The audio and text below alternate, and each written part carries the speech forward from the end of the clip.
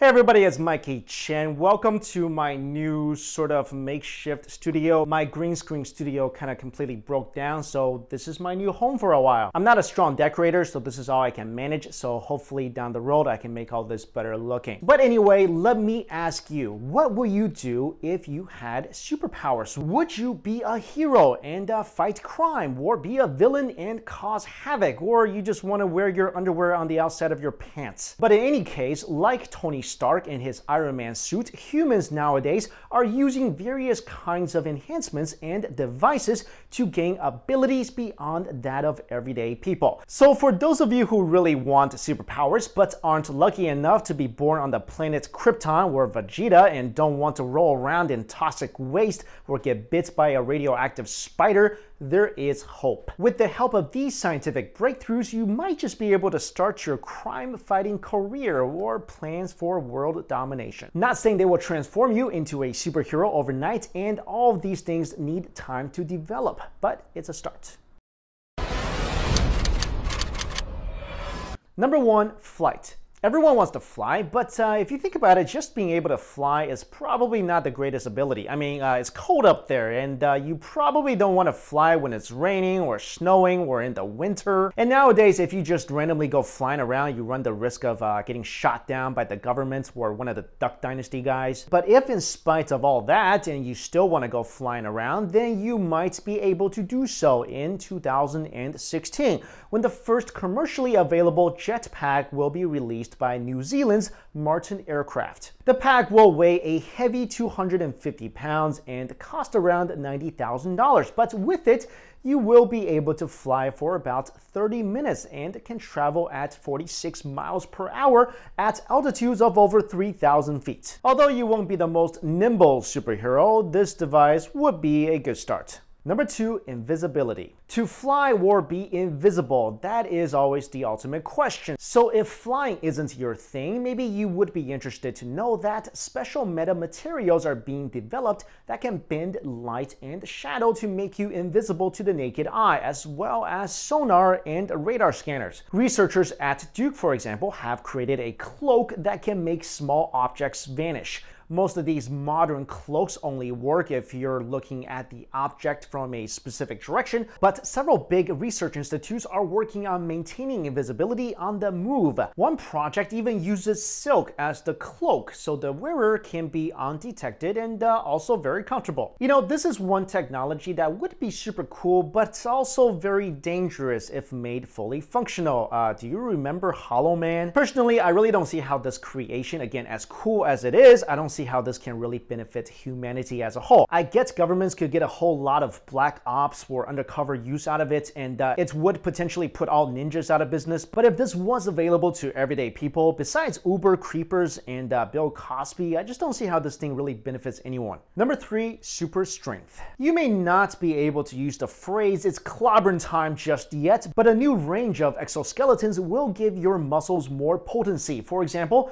the Fortis is an industrial exoskeleton developed by Lockheed Martin that allows workers to lift objects weighing up to 36 pounds as if they were weightless.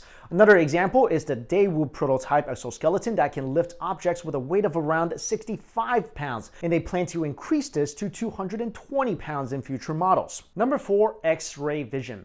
This is why Superman is the most powerful superhero. It literally takes like 3 or 4 super advanced inventions to kind of sort of replicate, but still doesn't even come close to the powers that he alone possesses. Oh, and speaking of Superman, the new Batman vs. Superman movie, I mean, come on, how's that even work? If Superman wanted to, he could just sniper Batman from 10 miles away with his toothbrush. Anyway, speaking of Superman's powers that we're trying to replicate, X-ray vision is always something that would be super cool and controversial to have. In 2011, a study funded by the United States Air Force showed that it was possible to peer through concrete or cinder block walls to monitor the movements of people on the other side.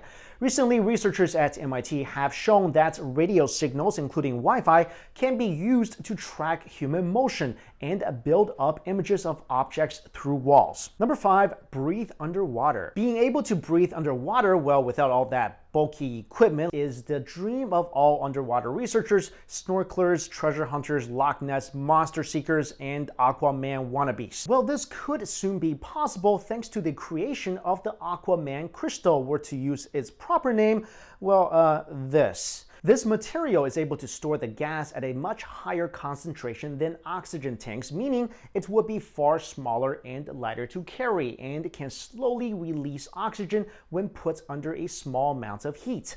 Professor Christine McKenzie said the crystal could be valuable for lung cancer patients who must carry heavy tanks around with them, but also divers may one day be able to leave the oxygen tanks at home and instead get oxygen from this material, as it filters and concentrates oxygen from surrounding air or water. She said a few grains contain enough oxygen for one breath, and as the material can absorb oxygen from water around the diver and supply the diver with it, the diver will not need to bring more than these few grains. Number 6, night vision. Night vision is probably something very far down on the list of superpowers you would actually want to have. I mean, there are already goggles that do that sort of thing, but if you can't afford those or a flashlight, then this is something that may interest you. A team of biohackers from California called Science for the Masses wanted to see the direct application effect of chlorine E6, which is a chemical mixture found in some deep-sea fish and is often used to treat cancer and night blindness. They were able to successfully induce a temporary sense of night vision by injecting the simple chemical cocktail directly onto the eye of volunteer Gabriel Lacina. Incredibly, it allowed him to see clearly over 160 feet in the dark for a brief period of time. Number 7, self-healing. This power has super big pros and cons. The pro, of course, is that, like Wolverine, you can heal yourself and not die. The con is that someone could potentially bury you in a casket, and since you can't die, then you will just suffer eternal torment as you lay in a little box surrounded by worms feasting on your ever-regenerating flesh. Known as electrical prescriptions, this new military-sponsored program aims to develop a tiny device that can be implemented in the body, where it will use electrical impulses to monitor the body's organs, healing those crucial parts when they become infected or injured. This could also be applied to the brain for physical injury as well as mental conditions such as post-traumatic stress disorder. Number 8, super speed. Okay, this technology won't allow you to be faster than a speeding bullet yet, but it's pretty cool. It's a lightweight jetpack that keeps the user earthbound but helps them run faster and longer without tiring. The initial prototype, titled 4MM or 4-minute mile, is being developed by Arizona State University with funding from DARPA to allow soldiers to run a 4-minute mile even with heavy equipment.